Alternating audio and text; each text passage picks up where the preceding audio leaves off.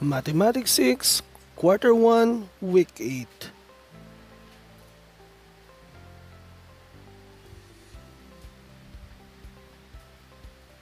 Hello guys!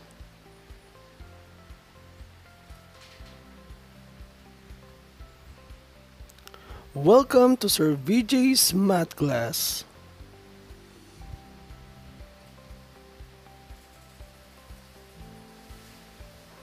Today, we're going to talk about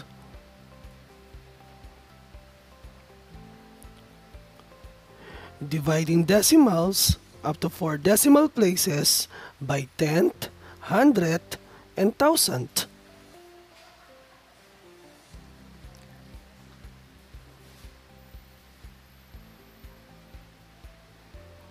But before that, let's have first a short drill.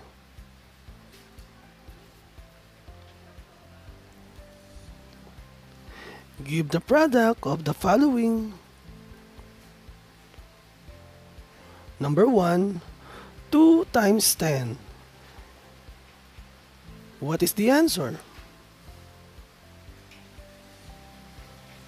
The answer is 120. Next, number 2, 20 times 10. What is the answer? The answer is 200. Number 3, 32 times 10. What is the answer?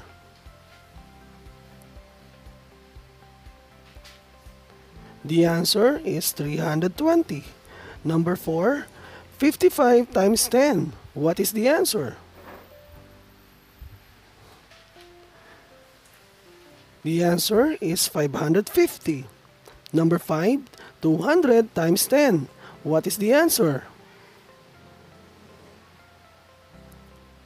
The answer is 2000.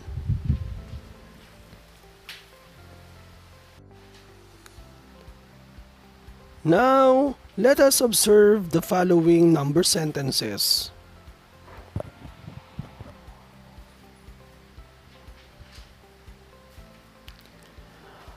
Observe the following numbers. 35 and 6/10 divided by 10th is equals to 356. Next, 35 and 6/10 divided by 100th is equals to 3,560. And 35 and 6/10 divided by 1,000th. The answer is 35,600.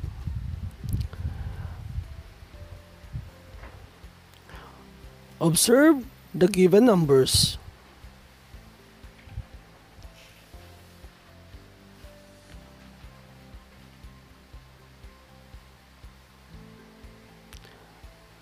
Let us study on how to get the answer easily. 35 and 6/10 divided by 10th. We have one decimal point in our divisor, so we need to move one place to the right in our dividend. So one move to the right in our dividend. So it will become 356 divided by 10th.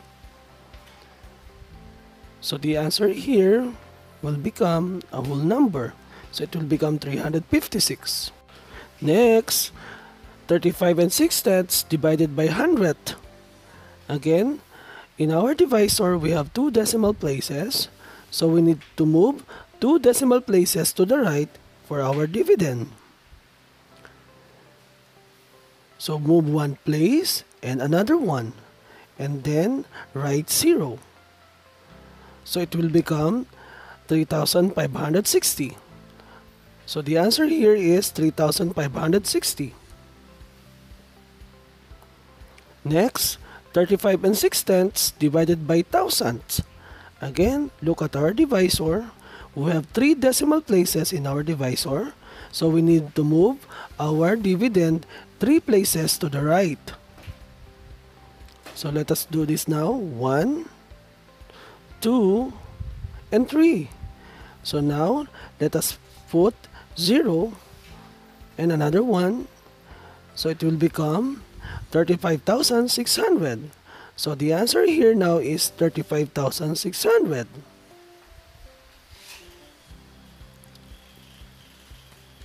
Let's have more examples. 52 and 3/10 divided by 100. What is the answer?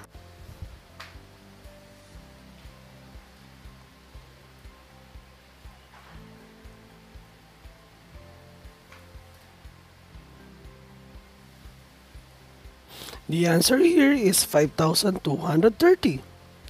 Next, 67 and 1800 divided by 10th. What is the answer?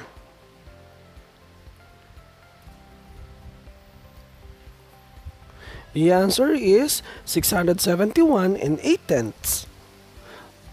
Next, 78 and 645 thousandths divided by 1,000. What is the answer?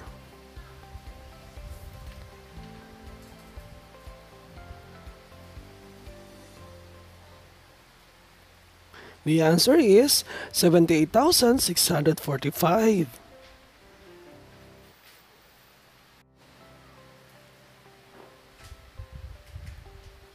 What do you observe in the number pattern?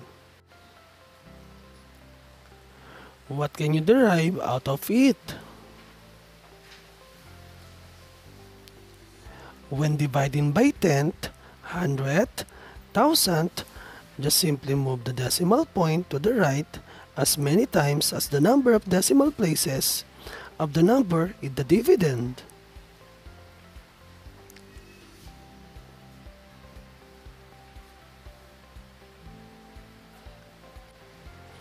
Tell if the following statements is true or false.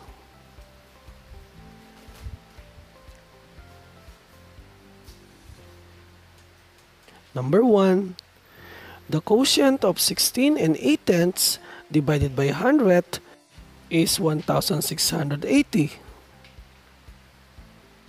Is it true or false?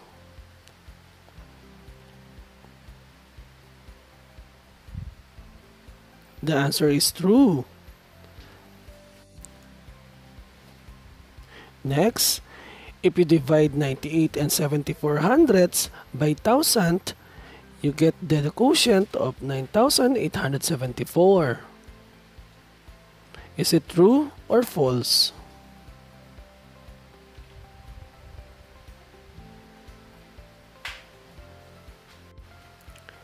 The answer is false. Next, the quotient you get in dividing 358 thousandths by 10 is 35 and 8/10. Is it true or false?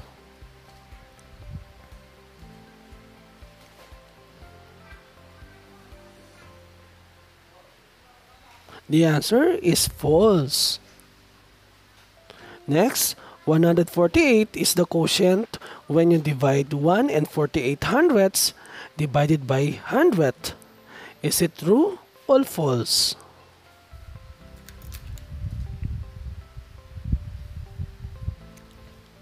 The answer is true. And for the last, the result of dividing 6 and 6 hundredths by 10 is 60 and 6/10.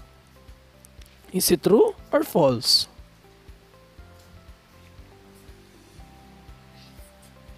The answer is true.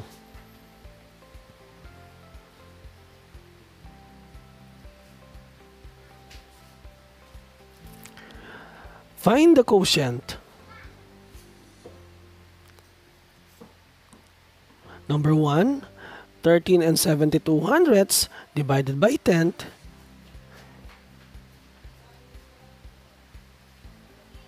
Number 2, 4 and 84 hundredths divided by 1,000. Number 3, 8 and 82 hundredths divided by 100. Number 4, 4,578 10,000ths divided by 10. And number 5, 6,758 10,000ths divided by hundred. You may start.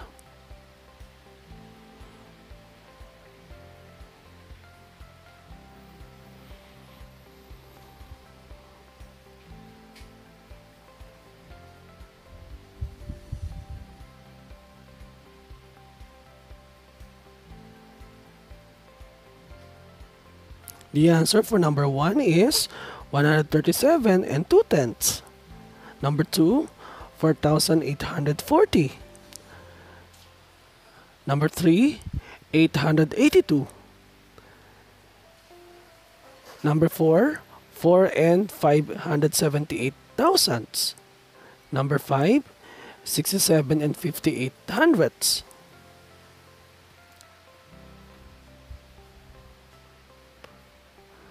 Now, let us summarize the lesson. How do we divide decimals up to 4 decimal places by tenth, hundredth, and thousandth? When dividing by tenth, hundredth, thousandth, move the decimal point to the right as many times as the number of the decimal places of the number in the dividend.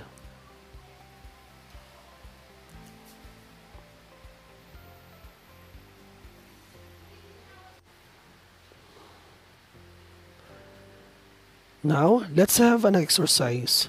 Find the quotient of the following decimals and solve for the end. You may write your answer on your notebook. Number 1, 42 and 84 hundredths divided by hundredth equals n. Number 2, 40 and 32 hundredths divided by thousandths equals n. Number 3, 66 and 75 hundredths divided by hundredth equals n. Number 4, 79 and 99 hundredths divided by thousandths equals n. And number 5, 98 and 56 hundredths divided by tenth equals n. You may now start.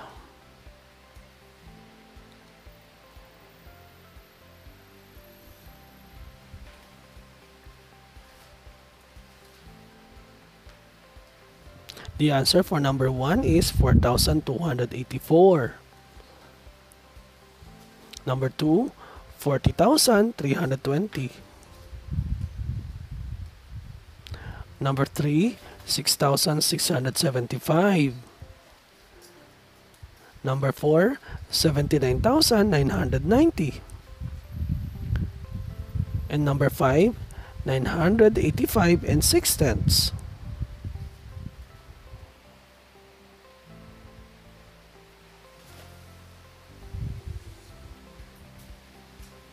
Now, let's have your final activity. You may write your answer on a piece of paper, have a screenshot, and send it for checking. You need to complete the table. Divide each factor by tenth, hundredth, and thousandth. You may now start.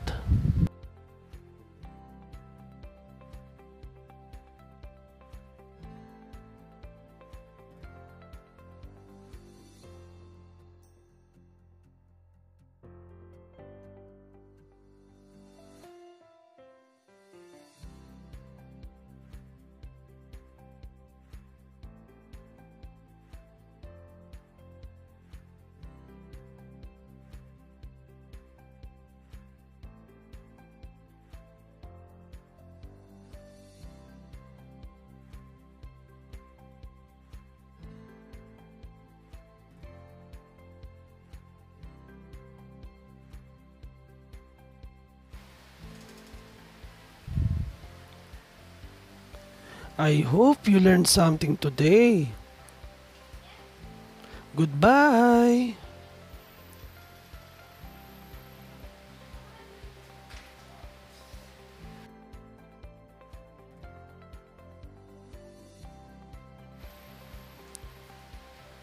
Salamat.